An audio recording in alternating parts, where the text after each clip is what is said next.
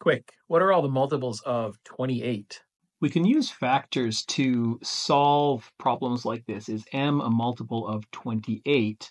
A little bit more elegantly than coming up with all of the multiples of 28. So we know that 28 has as its factors two, two instances of 2 squared, and 7.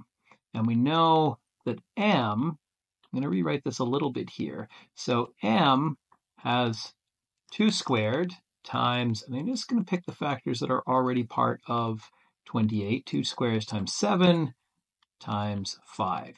So if we look at that and we put a little bracket around these ones here, you can see that is 28. If m has all of the factors of 28 and then a few more, then it must be a multiple of it. It is 5 times 28. So our answer, yes, m is a multiple of 28.